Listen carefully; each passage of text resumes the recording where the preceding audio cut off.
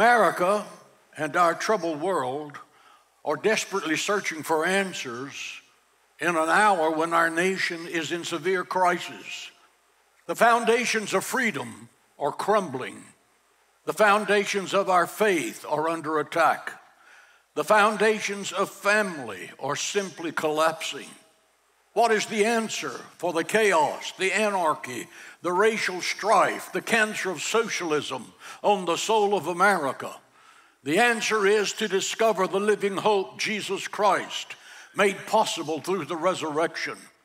The most exciting news the world has ever heard came out of a cemetery. He is risen. He is risen. He is risen.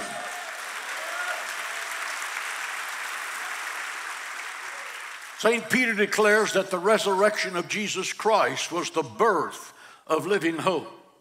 Turn to 1 Peter chapter 1, verse 3. A living hope releases us from the bondage of time. Get that thought in your mind. A living hope releases us from the bondage of time.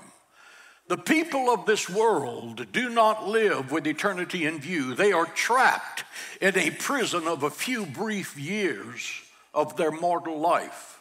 As they grow older, they are terrified by the yawning mouth of the grave. But not so for the believer in Jesus Christ. We also live in time, but our hope takes us beyond time into eternity. Hope liberates us from the prison of time. Your last breath here is your first breath there. What is your guarantee of that? Your guarantee of that is Jesus Christ's resurrection from the grave. That's what St. Peter is saying, that it is our blessed hope and the proof you're going to live forever and forever. If that was the only message Christianity had, it would make Christianity the greatest message on the face of the earth. You who have received Christ as Lord are never going to die. He that believeth in me shall never die is a fact. Give the Lord praise in the house of God. Let's pray. Father, thank you today for the resurrection of Jesus Christ. Thank you that our future is secure. Because he lives, we shall live also forever and forever. The resurrection is living proof. And all of God's children said amen. You may be seated. Here is the resurrection story. Last Thursday night, 2,000 years ago, following the Passover meal with his disciples, Jesus of Nazareth was praying in the Garden of Gethsemane. Just outside the eastern walls of Jerusalem, his disciples slept as he sweat drops of blood for your redemption and for mine. The weight of the world was on his shoulders, the weight of my transgressions and your transgressions. In agony, he looked toward God the Father and said, Father, if it is possible, let this cup pass from me. He got a FedEx from heaven that said it's not possible. From the foundations of the earth, you are destined to die. If you do not go to the cross, everything that has been planned from Genesis to now is going to be an absolute failure. And so Jesus said, nevertheless, not my will, but thy will be done. Say that with me. Not my will, but thy will be done.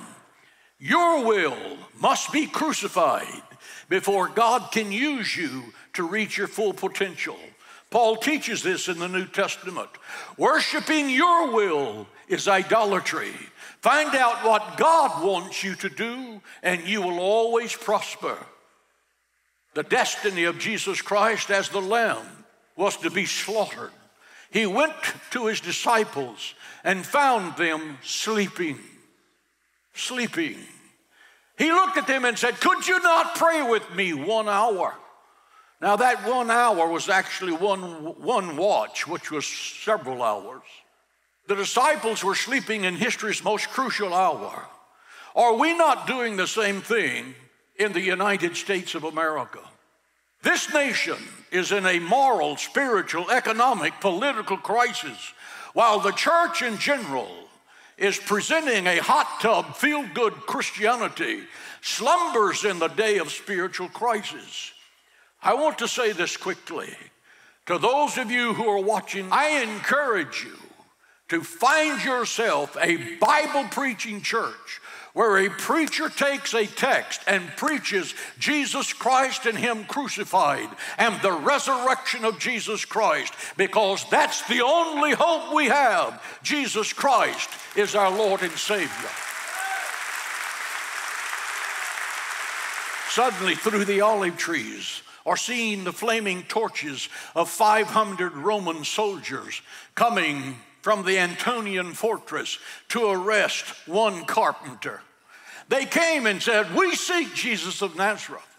Jesus said, "I am He." And all 500 of them fell on the ground. Look at them. They're in full battle dress with spears and shields. And here is a shepherd looking at them while they shake on the ground in catatonic fear. Why?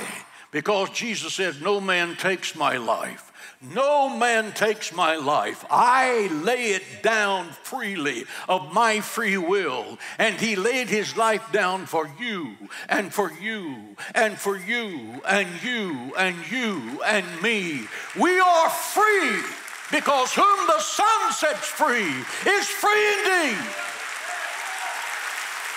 Peter slashed off the ear of the servant of the high priest. Why?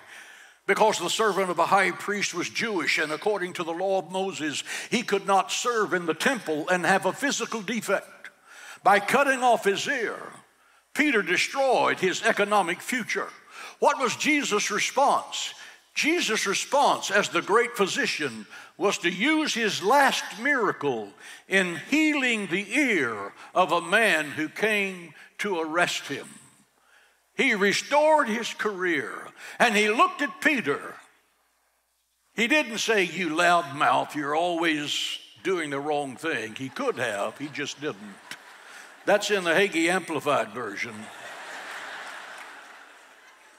"You've already denied me." He said, "Peter, put up your sword."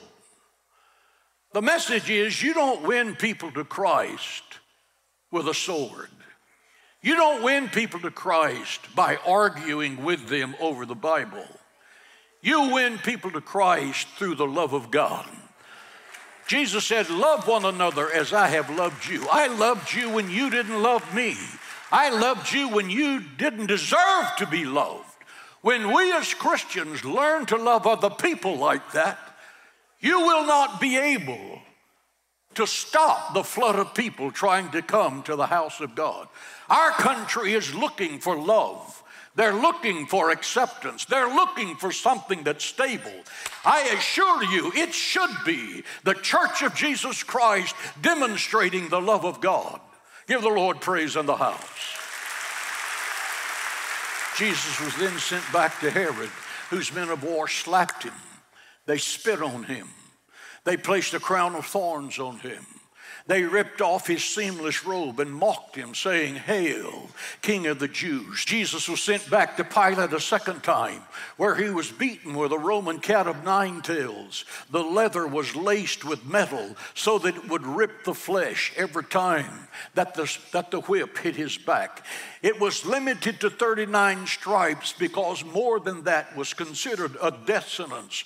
The blood is oozing from His back on both sides and becomes a crimson stream flowing onto the cobblestones. And we hear the verse of the Bible, "By His stripes we are healed." Say that with me. By His stripes we are healed. That healing power is alive and well in the 21st century. That healing power is alive and well in Cornerstone Church. Sickness and disease must bow in the presence of the great physician. The healer is in the house today, and He can heal you. Miracles still happen. Give Him praise today. Jesus was sentenced by Rome to death by crucifixion. An old rugged cross was placed upon His bloody back. He dragged it through the cobblestone streets of Jerusalem with drops of blood flowing as He went. Up the bloody slopes of Calvary he climbed. With atheistic hands, they nailed the precious Son of God to the cross. Friday afternoon, April the 3rd, 33 A.D., at exactly 3 o'clock in the afternoon, Jesus Christ, the Son of God, bowed his blood-soaked head, adorned with a crown of thorns, and shouted in agony, "It is finished!" What is finished? Death, hell, and the grave, they're finished. Power of sin to destroy the righteous, it's over. The power of Satan to control your life has finished. The war that began in Genesis chapter 3 is now finished. Jesus Christ is Lord over the earth and over the universe. There is now forgiveness for your sin. Now there is joy unspeakable and full of glory. Now the seed of the woman has crushed the head of the serpent. Now the Lamb of God has become the Lion of the tribe of Judah. He is victorious. He is almighty. He is all-knowing. He is the resurrected Son of God. Give him praise and glory in the house of God. Sometimes we get so caught up in the busyness of the day-to-day that we forget to do the simple things in life, such as exchanging a friendly greeting with our neighbors. It is time to be God's love in action, like the Good Samaritan. We are called to love our neighbors as ourselves. Does your life reflect His truth? We are called to be salt and light. Our actions and lifestyles need to reflect the light of Jesus to those around us. We are a living testimony of God's goodness. If we are not shining God's love on those around us, then who will they turn to? This month, with a special gift of any amount to the ministry, we'll send you a special Not by Bread Alone salt box. For your generous gift of $250 or more, we'll also send you a signed copy of Diana Hagee's commemorative cookbook, Not by Bread Alone, accompanied by an apron, cookbook stand, dish towel, and salt box. This set makes a special gift for a loved one. We are called to love our neighbors as ourselves. Call the number on the screen or go to jhm.org/bread.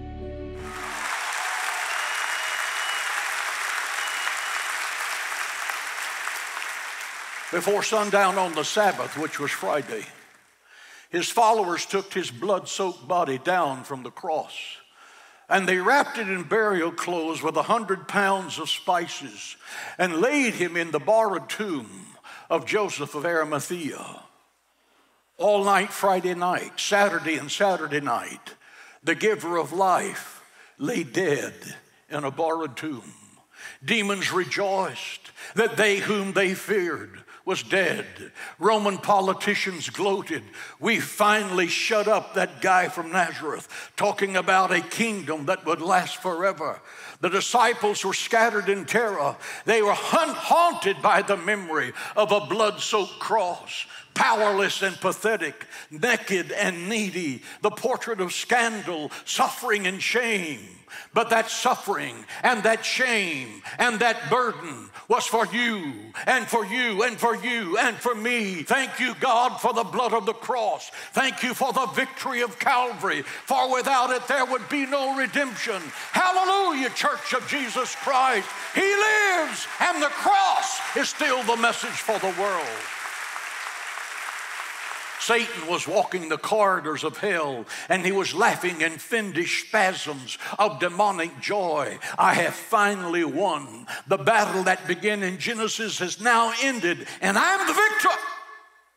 From the Garden of Eden until here, I am the conqueror. Death was still all-powerful. The grave was still dark. It was gloomy. It was an unconquered pit.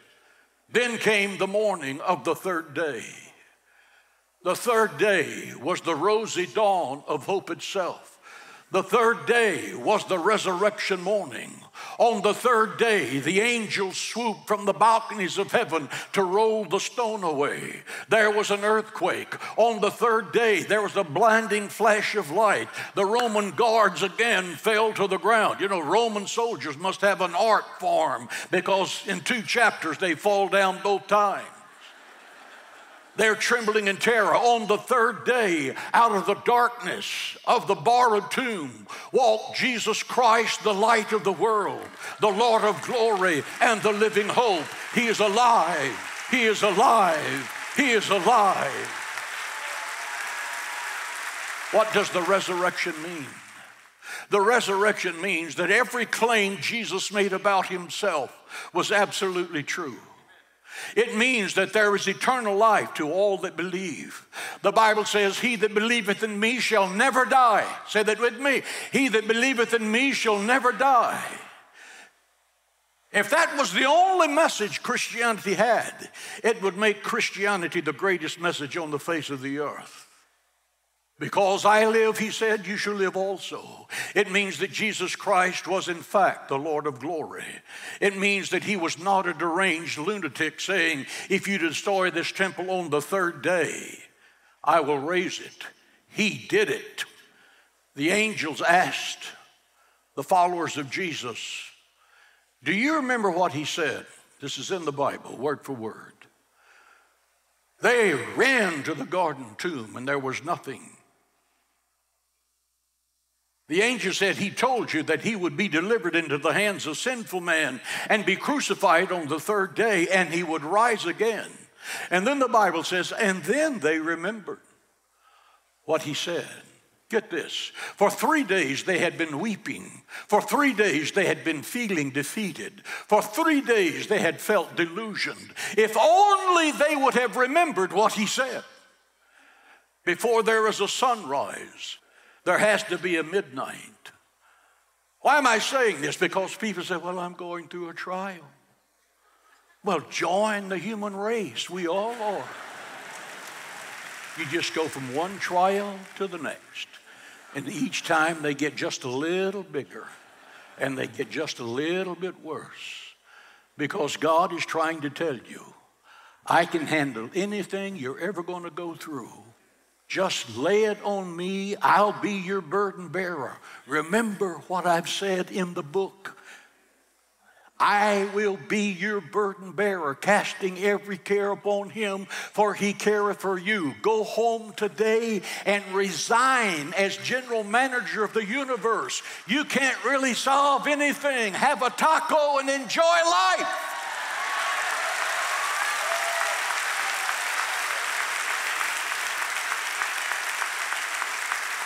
Paul said, fight the good fight of faith. Let me tell you something. Christianity is not for wimps. You need to stand up for your faith.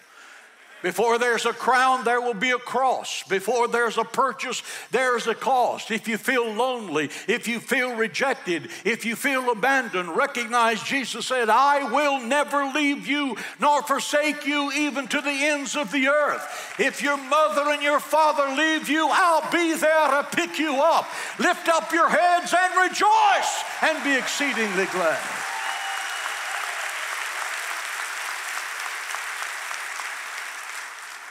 If you're suffering in your health, remember what he said. These signs shall follow them that believe. They shall lay hands on the sick and they shall recover. Are your finances failing? Do you remember what he said? All the gold and silver are mine, saith the Lord. And you are my heirs and joint heirs. All that I have belongs to you, and all that you have belongs to me. Believe me, we got the best of that deal. It is the Lord who gives you the power to get wealth. Beloved, I wish that you prosper and be in good health, even as your soul prospers. Do you feel defeated? Do you remember what he said? Greater is he that's within you than he that's within the world. We are more than conquerors. We are the victors, not victims. The royal blood of heaven is flowing through your veins. Let God arise and let his enemies be scattered. You cannot be defeated, and quitting is not an option. Fight the good fight. Run the race. Win the race. The resurrection story is the story of faith over failure. It is a story of how to make your worst day your best day. And the example is the thief on the cross. He's one heartbeat from going straight to hell. And he hears Jesus talking about a kingdom. And he turns and says with the last bit of strength he has, remember me when you come into your kingdom. Jesus looked at him and said, this day you will be with me in paradise. There are several sermons here, but I just preach one of them in 30 seconds. We've made getting to know Jesus way too complicated. You don't have to remember 18 verses in the book of Romans before you can join the church. All you have to do is confess your sins and recognize Jesus is Lord, and the gates of heaven start swinging open for you. It's just that easy. The first person that went to heaven through the blood of Jesus Christ was a career criminal from the crest of Calvary, because he made his worst day his best day when he met Jesus Christ. For 100 years, Good Friday was called Black Friday. It looked like the worst day in history, because Jesus, who was the giver of life, was dead, because the healer was being called a heretic, because the deliverer was now being called a demonized deceiver. The great shepherd was now involved in a great scandal. The Lord of glory was being called a lunatic and a liar by the fake news media of the Roman Empire. It was indeed a Black Friday. It appeared to be the worst day ever. At 3 p.m. in the afternoon, the black clouds were rolling over the cross, and the ground shook, and dead men walked out of their graves. They were seen walking in the city of Jerusalem. Now that was a scene. Harry, didn't we bury you yesterday? That's enough to make a man go home and wonder if his mind is okay. Some of you are looking at me kind of funny. When Jesus was on the cross, dead men got up out of their graves, and they were seen in the streets of Jerusalem. The veil of the temple was split from top to bottom, meaning that God had ripped it open and made it possible for you to go directly into the presence of God without the benefit of a priest. You now are the high priest of your house, Father, and you can go directly before God in the presentation of the needs of your family. The case for the resurrection. I was asked this question by a college professor. He said, if you believe in the resurrection, what changed the disciples from cowards hiding in fear of the Roman Empire to lions of God? That's a good question. The Bible has the answer. Peter cursed and denied Jesus before an 18-year-old girl on Pilate's patio. Thomas was calling the New York Times to expose this fraud who claimed to be God. He doubted him to the end. James, the brother of Jesus, who did not follow Jesus while Jesus was alive, but he followed him after the resurrection and died a martyr. Follow the 12 disciples. They were crucified upside down. They were beheaded. They were boiled in oil. They were exiled. They were fed to lions. Nero wrapped them in oily rags and burned them alive. Why were they willing to die? Why? Not for a blood-soaked corpse at the cross. Not for an embalmed rabbi in a borrowed tomb. Not for a liar and a lunatic. The answer is they went from cowards hiding behind closed doors to lions of God because they saw the risen Savior. They talked to him. They touched him. They ate with him by the Sea of Galilee. A ghost does not leave fish crumbs on the Sea of Galilee. They saw him ascend into heaven. Everywhere they went for the next 50 years throughout the Roman Empire, they had one message: He lives. He lives. He lives. He's alive. We saw him.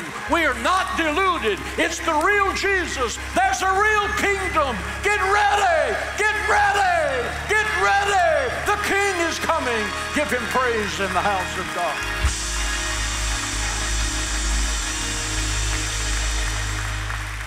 There's the testimony of Jesus on the Isle of Patmos. Revelation 1:17.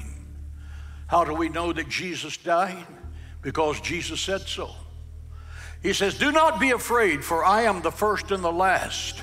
I am he that was dead, and behold, I am alive forevermore. In the book of Corinthians, St. Paul said he was seen by more than 500 people at one time. He was seen in the upper room by the disciples without Thomas. He was seen the second time in the upper room with Thomas. He was seen on the Emmaus Road by the disciples. He was seen by the 12 at his ascension. Jesus was seen by at least 552 people at 13 different locations, and they're all recorded in the Bible. His death is not a fable. He has risen from the dead. He is alive. It is not a hoax. It is a historical fact. Jesus is alive and well, and he sits at the right hand of God the Father. I have great news. He's coming back with power and great glory. This same Jesus shall come in like manner as you have seen him go. Give him highest praise and great glory. The King is coming back. The King is coming back. The King is coming back. Hallelujah to the Lamb of God.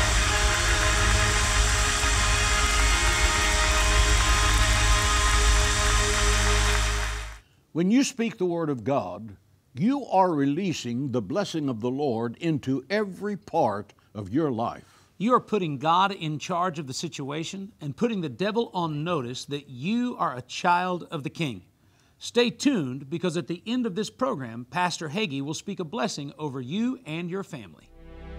Hagee Ministries continues to proclaim the unadulterated truth of God's Word around the globe. Thanks to our legacy partners. It's the continued faithfulness of our partners that enables us to provide hope, health, and education to the young mothers and their children that call the Sanctuary of Hope home. As we walk this road together, we are providing humanitarian aid across Israel and helping with relief efforts and community service initiatives at home and abroad. Together, we are transforming the nations of the world for Jesus Christ. We are excited to reach the younger generations as we expand into areas such as Apple TV, Roku, podcasts, social media, and live web streaming. Your action today can become part of your legacy. Become a legacy partner. Call the number on the screen or go to jhm.org/partner. You've been watching Hagee Ministries. If you need prayer, call our prayer line or visit our website. And now, your blessing with Pastor John Hagee. And now may the Lord bless you, and may the Lord keep you, and may the Lord make his face to shine upon you, and be gracious unto you, giving you his peace. Expect God to send your miracle when you ask. Live with great expectation that your advocate in heaven, Jesus Christ, will present your petition to God the Father. Walk in the faith that God intended for the church to have, the powerful, life-changing, New Testament faith filled with mercy, miracles, grace, and absolute healing. Be blessed today in the name of the Father, the Son, and the Holy Spirit. God is coming your way. Amen.